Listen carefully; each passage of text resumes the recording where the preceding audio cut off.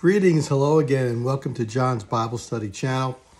Today we're talking about, are you doing what God said? Let's get right into prayer.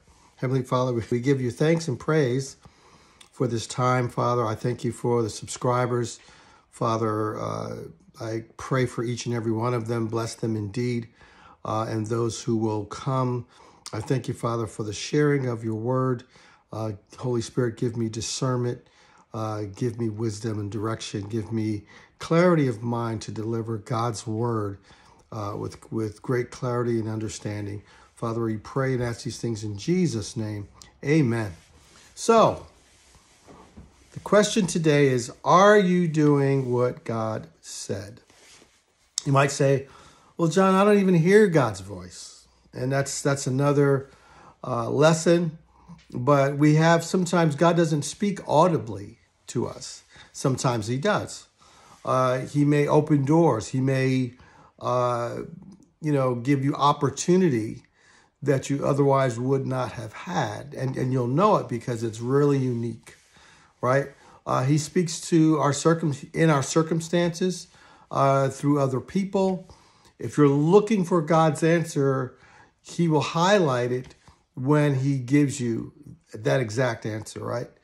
In this case, not so for Jonah. He actually told him what to do. So let's go to the book of Jonah, chapter 1, starting from verse 1 to 3, and it reads, Now, the word of the Lord came to Jonah, the son of Amittai, saying, Arise, go to Nineveh, that great city, and call out against it, for their evil has come up before me.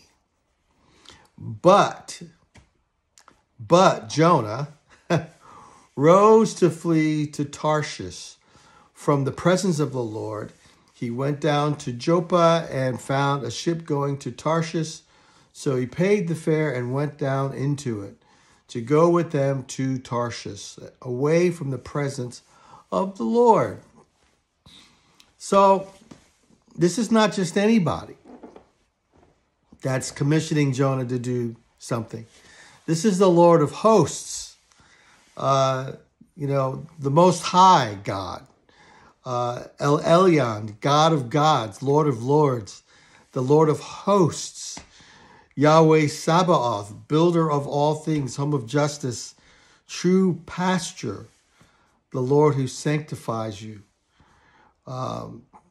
This is who's giving Jonah the assignment. And he just says, I'm going to run, like God can't find him, right? So never let that be said of us. If God instructs you, if he gives you an assignment, you work on that thing until it's done. You don't come off it. You stay focused. Don't be distracted. There's a lot of distractions nowadays with our phones, our tablets, television, video games. No, if God's given you something, I'm not saying you can't do that as a break, right? Sometimes we can't focus on one thing for hours and hours and hours, right? Because it's just too much. You need a break. So sure, you can watch, a show or play a round of video games or, surf the net for stories or whatever, but get back to what God has called you to do. Amen. Jonah, verse 4 to 9, but the Lord hurled a great wind upon the sea, and there was a mighty tempest on the sea, so that the ship threatened to break up. Then the mariners were afraid, and each cried out to his God. That's small g, meaning they're pagan, idols. They're crying out to them like they can do something, and that's obviously not the case. They can't, right?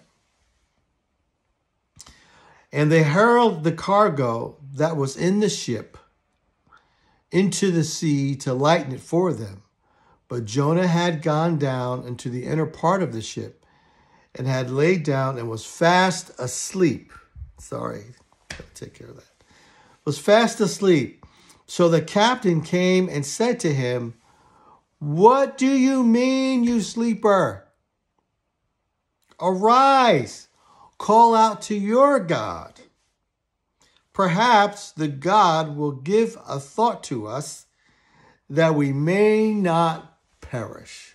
And when he says call out to your God, that was still small g in the scripture, meaning not the God, but, a little pagan idol or something. And Jonah, of course, he knew the one true God, and that's exactly who he was running from. By the way, to hurl means to throw an object with great force. So God hurled the wind at the ocean, which became very angry, to the point where they thought they were going to lose their lives. So let's look at this for a minute. Jonah disobeys God, right? And his disobedience just doesn't affect him. It affects other people. The merchant who put cargo on that ship to go to Tarshish, somebody on the other side was waiting for that. They paid a shipping fee for that. And it's not going to get there because they had to throw it overboard. Remember, disobedience sometimes involves other people. Don't think that somehow you're going to be the only one affected. Not necessarily so. So this is why we should be obedient to what God says, that we should yield, we should surrender to the will and purposes of God. Why? Because that's the most efficient, probably the fastest way to get you from where you are to your God-given destiny. Amen? That take that very seriously, because being disobedient hurts people. Yourself, of course. It might delay you. God may hold back your blessings that he's stored up for you. There's other people maybe attached to those blessings that they're going to be blessed because of you, and because you're being disobedient, you're delaying them as well. And in this case, they were delayed, and they had to throw cargo overboard. So keep that in mind. And they said to one another, come, let us cast lots, that we may know on whose account this evil has come upon us. Now that's actually a Levitical thing. The priests would cast lots. Now here they are casting lots, and the answer works if it falls on Jonah, right? So even if they were pagans, God made the casting of lots to fall on his servant, Jonah. So, be careful when you do things and you don't want to confess, and, people have a way of going about trying to find out who it is. It's going to fall on you because that's God's plan and purpose, right? Even though it's pagan, or there are pagans involved, God can still use them to get the outcome that he wants. Amen. We're in Jonah, I believe it's verse 1,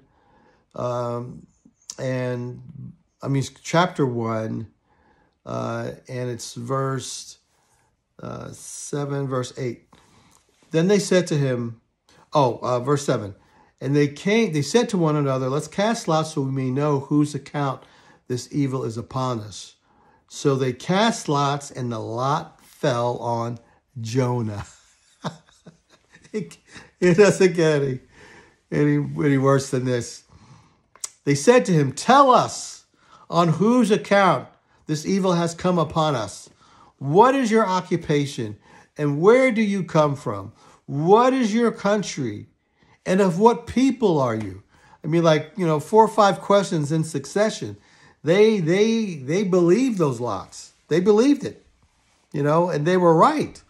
So Jonah finally confesses from a slumber below deck. Now he's having to confess everything. And he said to them, I am a Hebrew, and I fear the Lord, the God of heaven, who made the sea and the dry land. And we know where that leads, right? We know where that leads. So Jonah has to fess up to what happened. And he said, I'm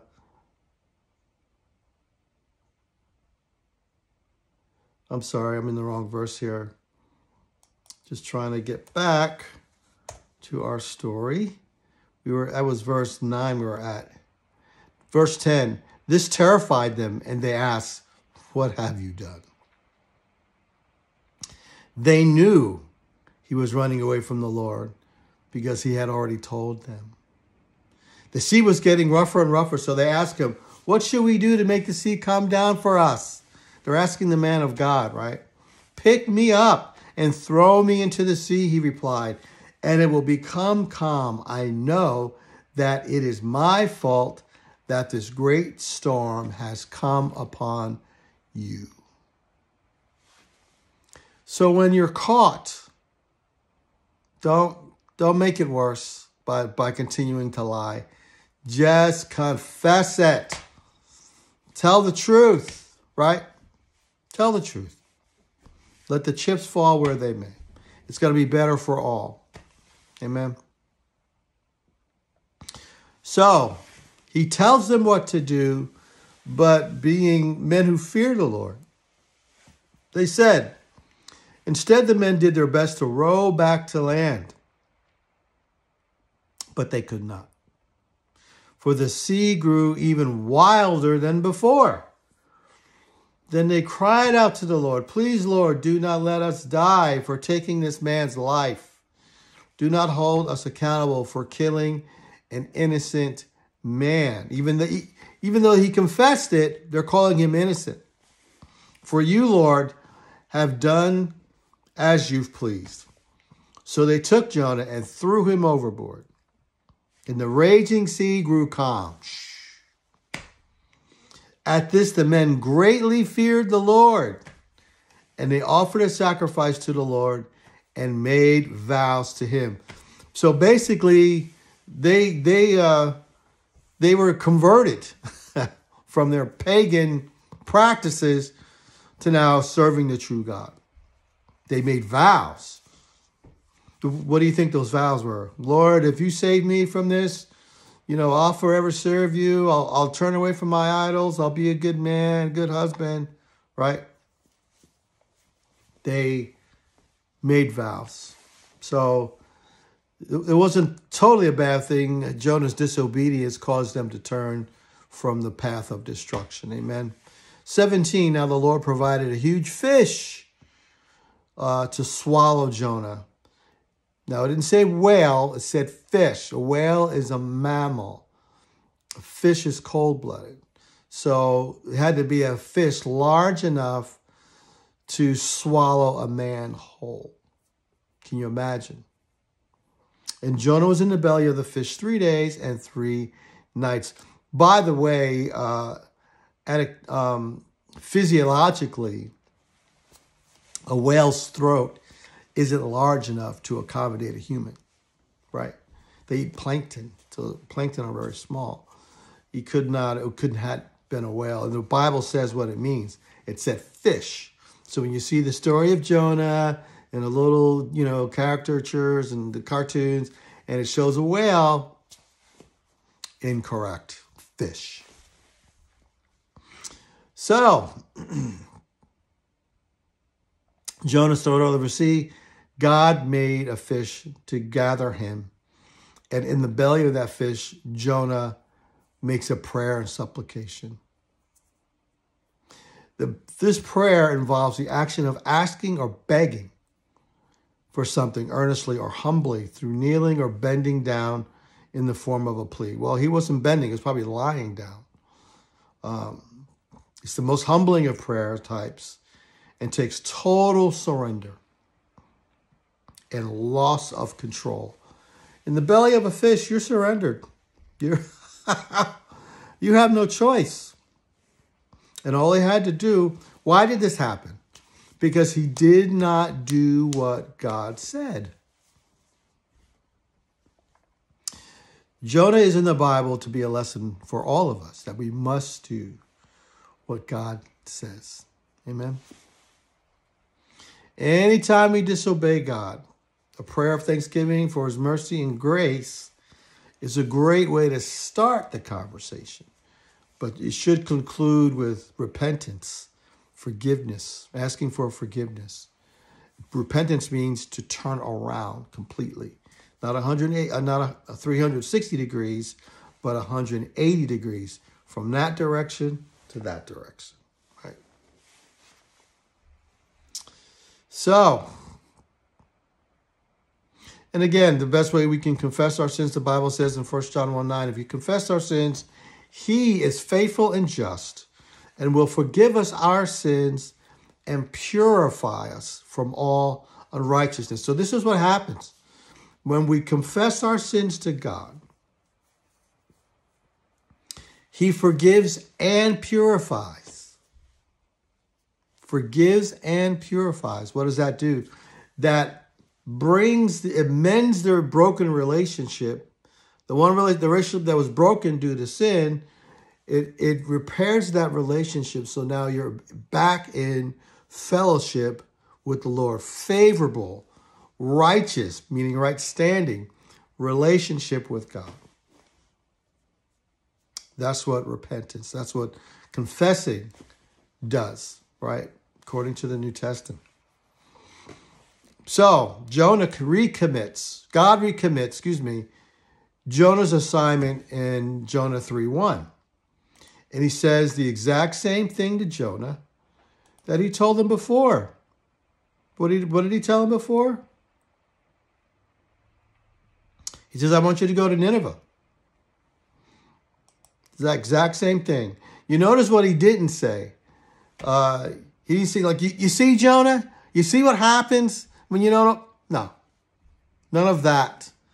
So that should be a lesson to us too. When people do us wrong or they made a mistake or whatever, do not bring up, don't browbeat them. Don't harangue them because they made a mistake. Because your day's coming when you're going to make a mistake and you're not going to like it either. Even God himself, who had caused the tempest on the sea, people are throwing valuable cargo overboard. And, all that happened. People lost. There was loss involved. And yet God still did not condemn him. He just said, listen, go back. Right? You notice he didn't say that. He didn't say, this is what happens when you're disobedient. This is that. No. Micah chapter 7, verse 19 says, he will again have compassion on us. He will tread our iniquities underfoot. You will cast all our sins into the depths of the sea. In the depths of the sea. So Jonah finally goes. He finally goes and he begins to warn the inhabitants of the city. It took him a full day to reach the entire city. Of course, the king heard. Let me see here. Well, he was already warning the city, to repent. Didn't get to the king yet, but he was going from one end to the other. And eventually the king heard and summoned him. Jonah 3, verse 6 to 10. When Jonah's warning reached the king of Nineveh, he rose from his throne, took off his royal robes, covered himself with sackcloth, and sat down in the dust. This was his proclamation he issued in Nineveh. Now, we can stop right there for a minute. We're talking about a king. The kings of Nineveh, especially the father, I forget his name, was a wicked king, and he would do things to people. He wouldn't just, imprison them. He would torture them, like peel their skin off and all kinds of crazy things like that. Men, women, children, he didn't care. So here now this is probably his son. I'll do some research on that and I'll put it in the notes. Either way, a king of Nineveh The Israelites were afraid of them for a reason. He humbles himself, takes off his royal robes, right? Covers himself with sackcloth and sat down in the dust. And God knew who he was. He saw all the wicked things he did. In fact, he says in the beginning of Jonah that the wickedness of Nineveh has reached his ears, has reached him in heaven. All right?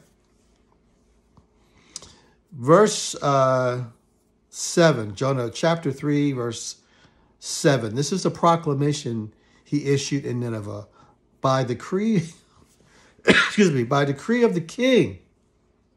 By decree of the king and his nobles, do not let people or animals, herds or flocks, taste anything. Everybody's fasting. Do not let them eat or drink, but let people and the animals be covered with sackcloth. Let everyone call urgently on God. Let them give up their evil ways and their violence. Who knows? God may yet relent and with compassion turn from his fierce anger so that we will not perish. So he's basically saying, hey, this is a Hail Mary. Now, this is a football term. If you're not into sports, when you're at the fourth quarter, like the very end of the game, you've been fighting up and down the field, and now this is the last play of the game.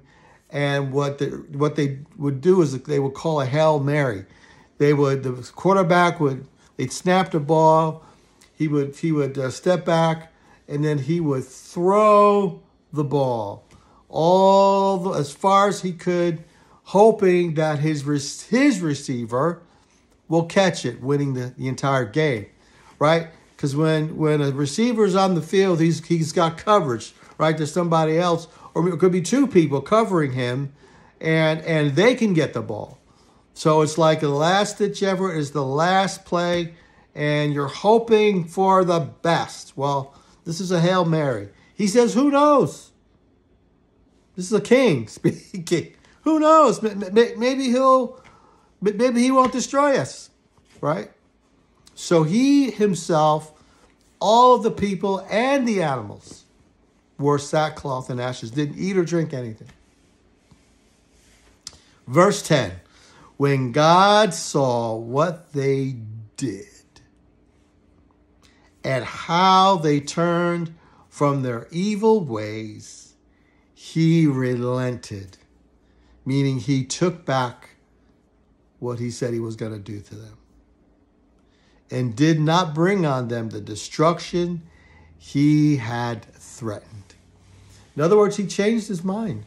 The behavior of the people, the behavior of the king, changed his mind.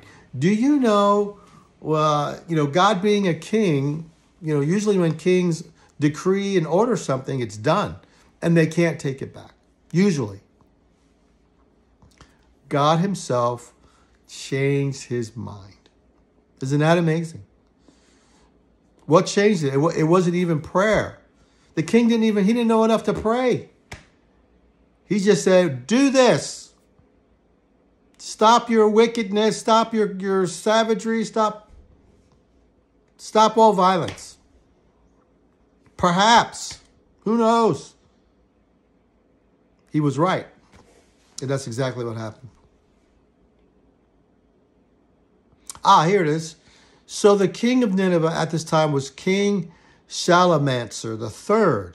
He was known for making the black obelisk, now in London Museum. He was a warrior king. Even so, he knew enough to humble himself before a holy God. Jonah's obedience was key in saving an entire nation of approximately 120,000 people. So he was the son. His father was a piece of work. He was a wicked, vile, bloodthirsty king. So here's his son who does better than his dad did. I mean, in history, you'll find that he ended up doing some of the same things, and they ended up being destroyed anyway.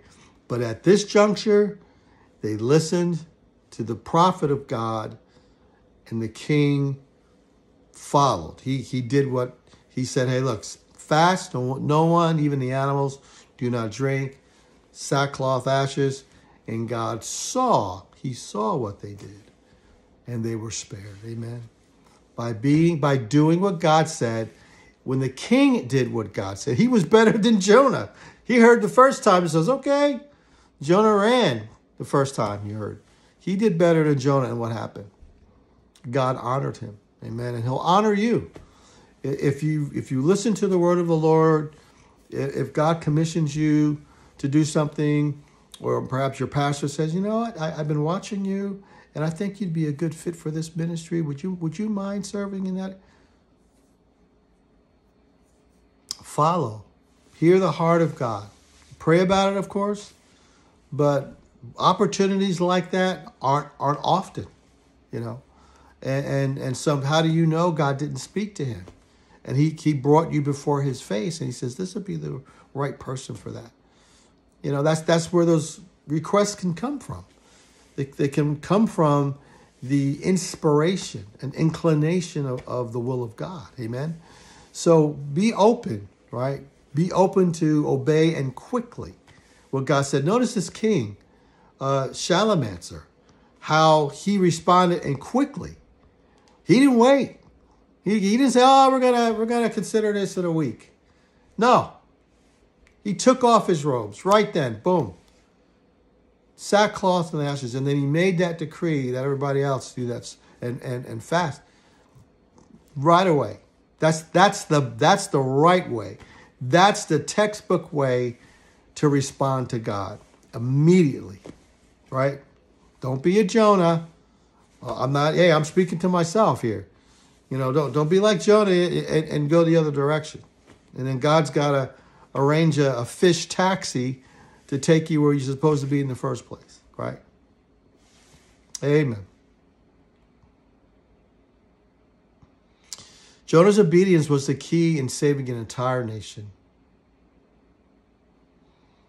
You know, an entire nation. And you can ask God as well for things. You can seek the Lord's face. And he will hear. Here's another act of obedience. Luke 17, verses 11 to 16. Now on his way to Jerusalem, Jesus traveled along the border between Samaria and Galilee. He was going into a village. 10 men who had leprosy met him. Now, you have to know that that's not a coincidence. Jesus knew that they were going to be there, right? They met him. They stood at a distance. Why? Because they were unclean. If you have leprosy, you're considered ceremonially unclean. And you can't touch anyone. You shouldn't even be out during the day. You should be sequestered far from people. And they stood at a distance and called out in a loud voice, Jesus, Master, have pity on us. When he saw them, he said, go, show yourselves to the priests. And as they went, they were cleansed. As they went. They didn't happen immediately. As they went, as they were obedient to do what Jesus said, they were healed. Many times our obedience is the same way. We may not see the results of what we've been praying to God for until as we go, as we start on the process of doing whatever it is he's asked us to do. I'm in that position right now. I'm preparing for something for the summer. Here it's May, right? But hey, I'm going to be obedient. I'm going to prepare like it's so. I don't see the resources right now. I don't see, everything that I need right now to do it. But I'm as I go, amen. God will bring the answer. So let that be a testimony unto you, right? So, obedience, doing what God said, will even work for those who don't know God. We saw that with Shalmaneser. He didn't know the God of the Jews. They were idol worshipers, right? Yet, God answered their prayers. God did not destroy them like he said he would. So how much more for those who call him Father, Savior, and Lord? Amen. So if you're not in a place where you should be, you said, Brother John, I get it. God has told me to do X, Y, Z, and I haven't done that thing. Or I've been procrastinating, I've been distracted. We can fix that right now. We can fix that today. Right? So let's pray about that first, and then we'll have another prayer thereafter, okay? So Heavenly Father, we give you thanks and praise for this lesson. Thank you, Holy Spirit, for revealing the truths of the scriptures concerning being obedient to you and doing what it is that you've asked of us. Father, I pray for every person who's watching this video within the sound of my voice, that, Father, by the power of the Holy Spirit, you would convict them, you would move upon their heart, and that, Father God, you would encourage them to get back on the path. It's not too late to get back on the path to doing what it is you told them to do. Father, give them strength, give them courage, Father. Give them peace. Give them the tenacity that they need, Father, to continue the path, to complete the task that you told them. I decree and declare that it's done. I decree and declare that you will be successful. I decree and declare I bind all fear and trepidation about whatever this is. I bind it in Jesus' name, and I speak over you courage, strength, and power in the name of Jesus Christ of Nazareth, that you will complete the task with great success in Jesus' name. Amen. So you say, Brother John, I don't know. I don't have a relationship with God. Well, we can take care of that too. John 3:16. For God so loved the world that he gave his only begotten Son, and whosoever believeth in him shall not perish, but shall have an everlasting life. Will you say a quick prayer with me? Dear Lord Jesus, I believe you died for me. I receive you as my Lord and Savior. Welcome me to your kingdom. Forgive me of my sins. In Jesus' name, I confess with my mouth right now. In Jesus' name, amen. If that was you, would you kindly send me a comment in the comment section? Let me know that you prayed the prayer. I'd appreciate that. Like and subscribe if you like the content. Share it, please. And if this blessed you today, would you say a prayer for this ministry, that we continue and that we continue to be able to have the time and resources to share these videos, to make more, amen, to benefit God's people. Thank you so much for being with me. I hope this blessed you, and we'll see you next time. God bless you.